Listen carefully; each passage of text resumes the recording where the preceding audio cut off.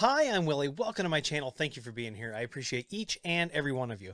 If you need IT consulting, go to williehowe.com, click the Hire Us button or the Contact Us link, fill out that information, and someone will be back in touch with you as soon as possible. Also, if you like this content and other content like this, please remember to subscribe and hit that thumbs up button. All right, so we did our videos on the Flex Mini, one of my favorite switches, and we learned through playing in the controller that you cannot do a lag on this, but what we can do is turn this into an active Ethernet tap. So that is exactly what we're going to do. All right, so the first thing you've got to do is you've got to make sure that your Flex Mini is adopted into your controller. So I'm going to go ahead now and I'm going to click on the Flex Mini, and I'm going to go over to ports.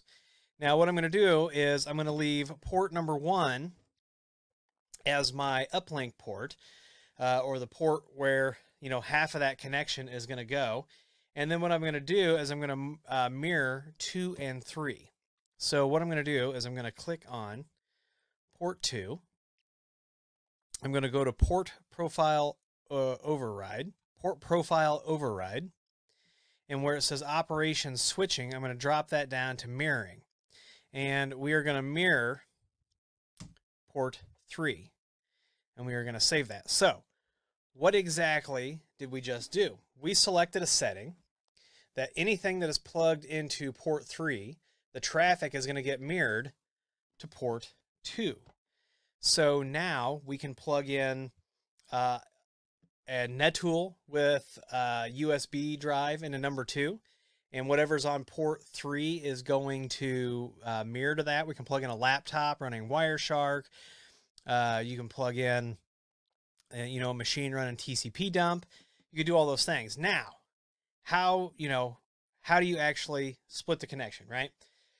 So let's say that, you've got an Ethernet link between, I'm looking for a cable, between two machines. And I actually have one right here. So you've got a link between 2 machines, and when I say machines, it's anything on a network, right? So you have a link between a workstation and a switch, and you want to stick this in and you want to sniff the traffic for troubleshooting or whatever's going on. What you're going to do is you're going to take that original cable from the computer or from the device that you want to sniff. You're going to plug it into port number 1. You're going to plug your sniffing device into port number 2, and then number 3 is going to go from here back to the switch where the workstation was. Or, I mean, you can flop these two because all of this traffic is just between these 3 devices. So, you know, if you've got one of these and you want to try it, it's pretty easy. Follow the instructions and then throw Wireshark, on your computer.